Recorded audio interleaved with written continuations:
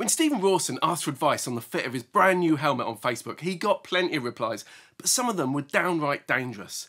I could see he'd put a lot of effort into trying to make the right choice and was disappointed that his new Shark just didn't feel right. But he'd bought it from a UK dealer, so I pointed out that he could easily get it sorted by the distributor. There were no favours done or strings pulled. This is what happens when you buy from a reputable store. All I did was follow the story. I'm glad I spotted his post, but did you know that Bike Social members can ask us for advice at any time using the link at bikesocial.co.uk/join, and you'll find it in the articles section. If we don't have the answer, we'll know someone who does. Now, let's see how Stephen got the perfect fit for his motorcycle lid.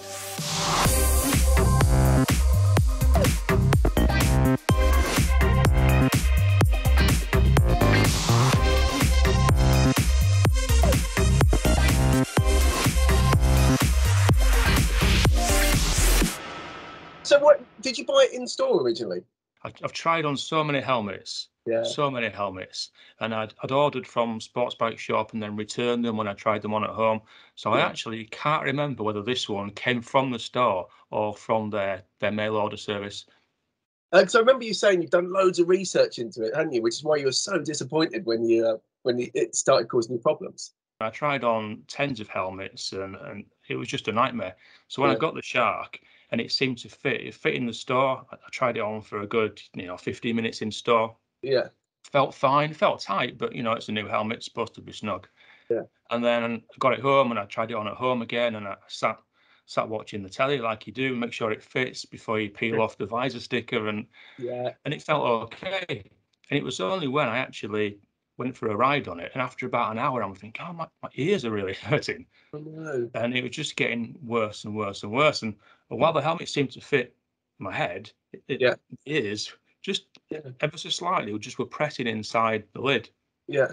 And the pain was just unbearable. And I thought, I can't believe this. After all this effort and time and messing about, getting helmets and taking them back, and I thought, this one's unusable. After all this, I'm just not going to be able to use it. Yeah. So out of desperation, really, I rang Sports Bike Shop, because I was aware that some manufacturers can provide different sized internals for it, different cheek pads, that kind of thing. So I rang him up and I spoke to a really nice customer service guy. He was super helpful. Cool. Says, I'm just struggling with this. What can I do? And that's when he says, well, contact Nevis, the importer, and we'll see what can be done about it. Yeah. So anyway, long story short, he put me in touch with the chap, the helmet technician, the Shark technician at Nevis, and sent some photographs of my head, and we spoke for quite a while about what I thought might be the issues, whether it be the EPS lining, or the padding, or whatever. And he went away. Well, I sent the helmet off, all free of charge, by the way. Sports Bike Shop did all that free of charge for me, and they made their modification, sent it back, and thankfully, after all that, it seems to be okay.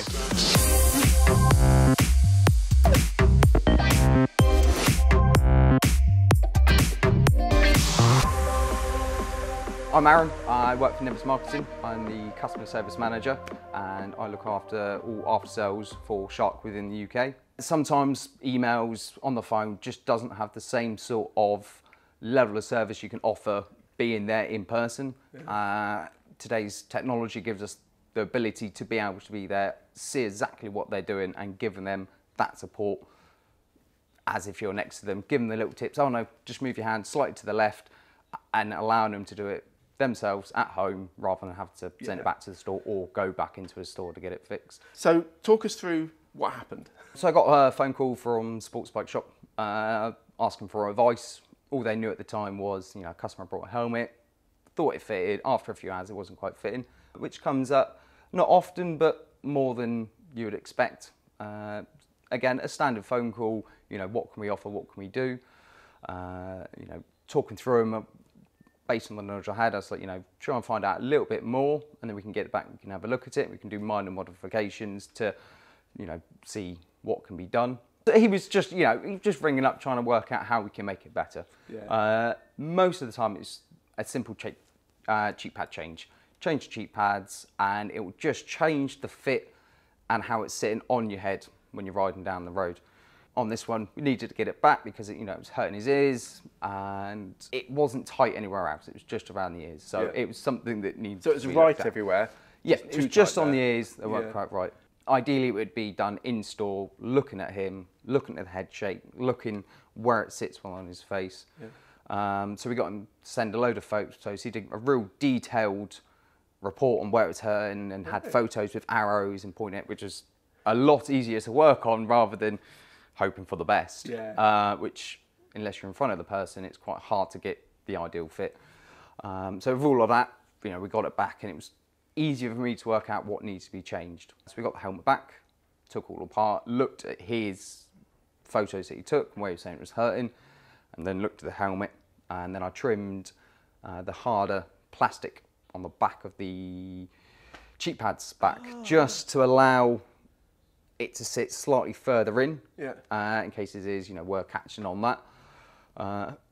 Again, doesn't normally need to be done because there is padding all the way around, but on this case it did need to just be trimmed right back down, and I moulded the ear EPS, so where the EPS cutout is for the speakers, I've just moulded that off and just smoothed it and just kind of smoothed it back in to allow a more of a rounder profile, and just giving a little bit more space next to where his ears will be going. Yeah. So what did this cost, Mr. Rawson?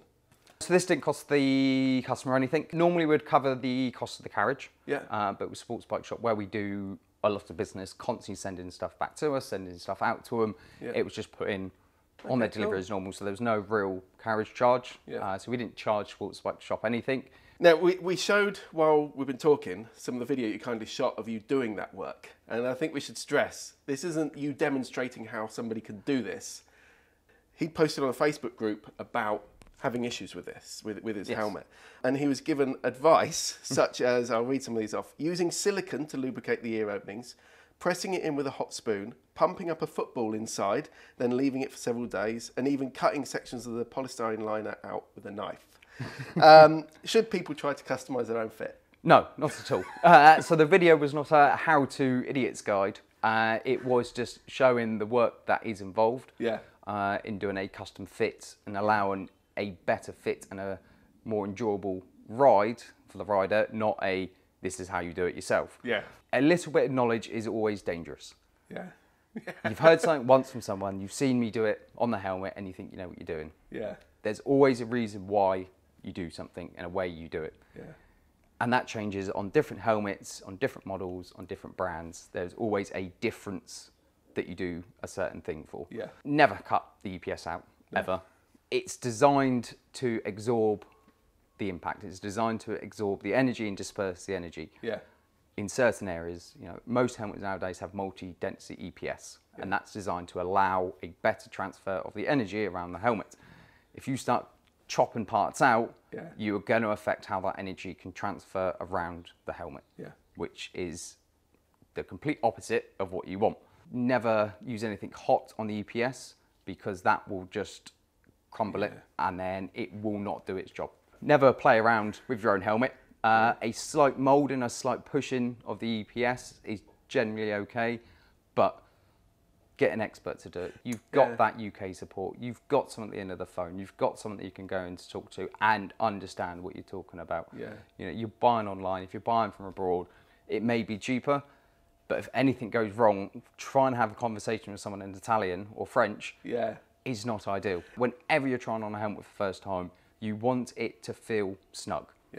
You don't want it to feel tight in any places, but overall you want a nice, firm fit. But never go for comfort straight away. Does it fit? Does it hurt anywhere? No. Right. And at that point you can ask someone, can you make sure it fits? And they can ensure your eyes are sitting in the right place, your forehead's sitting in the right place, because eyes are generally the biggest telltale sign. If it's sitting too low down, it can cause pressure along the top of your forehead where it's being pushed in. Or reverse effect, if it's moving around too much, once it's bedded in, it's going to be dropping down loads and it won't do its job on the ground.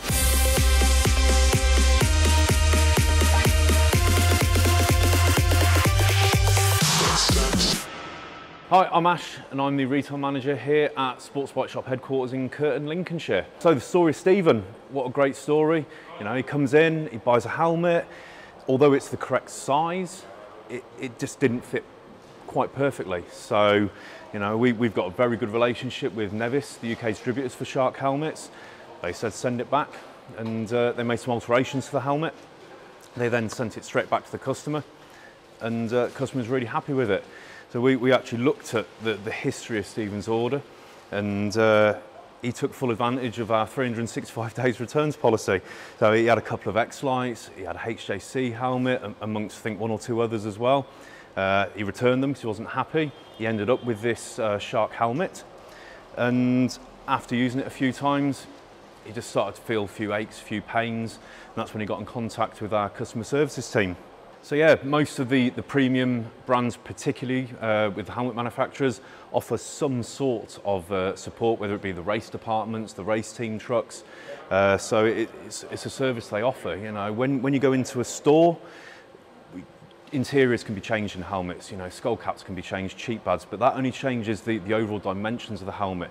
These race trucks and the distributors have a few tricks kind of under the counter that they can change that, you know, maybe not retail staff of the store can do. So it was something that we thought was great, but in all honesty, it's not abnormal. You know, Sports Bike Shop ourselves, we've built this reputation on this kind of service, and we'd like to think that any reputable brand offers the same kind of service. It doesn't stop with the sale with us. You know, you get that continued support when you buy from a reputable brand, whether it be in store in one of the stores across the UK or online. You could buy online, bring that helmet to a store, say, I bought this helmet, I don't know whether it's quite right. We'll put it on your head and we'll give you a few pointers. You know, it's not about getting your money then stopping. It's about that continued service, that after-sales care that makes sure you're happy with the purchase that you've got. And that's something you're really only going to get when you buy from within the UK from your reputable retailer.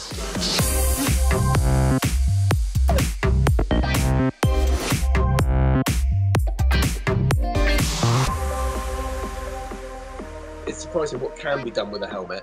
As long as, you know, you bought it from a legitimate seller, they were there to support you. It was an importer that offers that kind of backup. I guess it just shows that everybody is so different. And even in the same brand, you've got to try things on because, you know, as you found, a brand can change, things can be different. But no, I'm just glad you got it sorted out now. Yeah, I'm thrilled. Yeah, thank you for your help in. It was just interesting to follow it. Yeah. Well, I just couldn't believe it when I wore it the first time. I thought, oh, this is not going well. The pain was unbelievable from the ears. I thought, I can't stand this process. It doesn't matter how much you spent on a lid, does it? You know, it's a fair old chunk of money. But it doesn't matter how much you spend. It needs to be right, and it helps concentration and everything. So. Well, it is a big investment, isn't it? Yeah. And it needs to be comfortable. And yeah, I was pretty gutted to realise that it wasn't working first of all. But no, I'm so pleased to have a lid that I can actually wear and use now.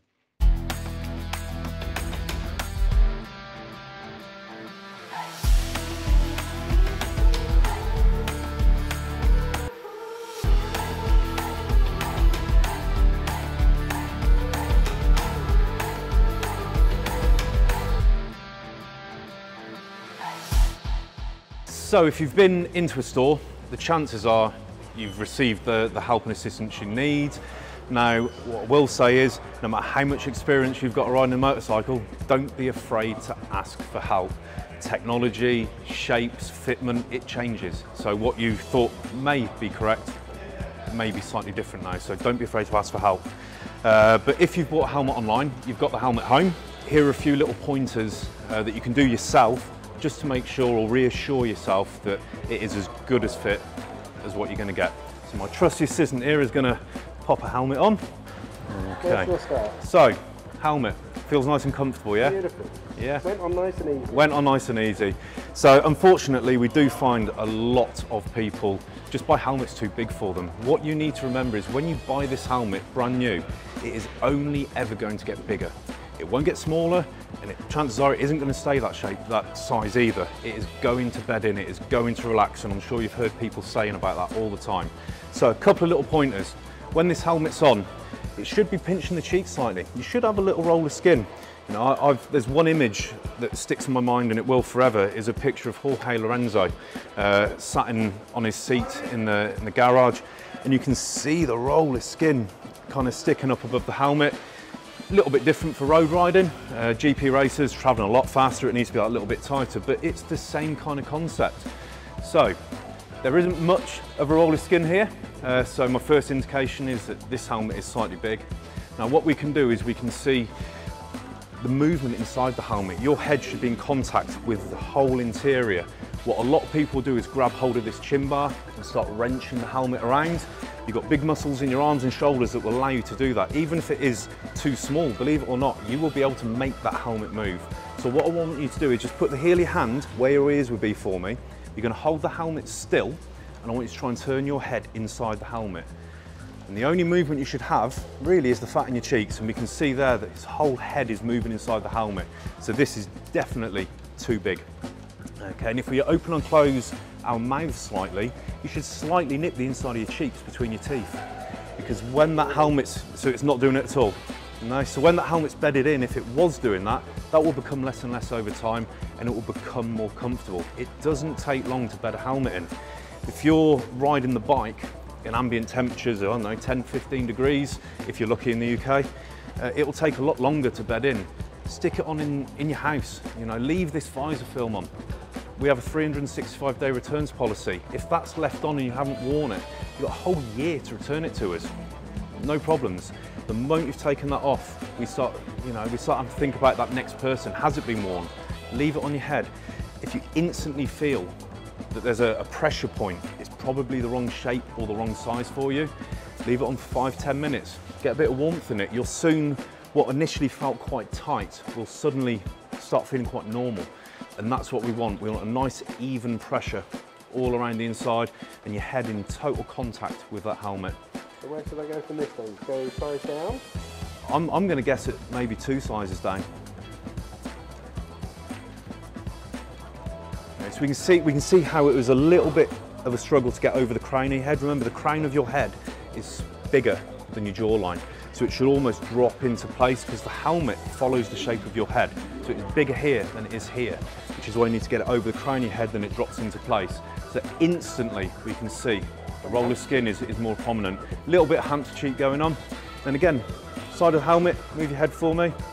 There's still a little bit of movement, but considerably less. And open and close your mouth.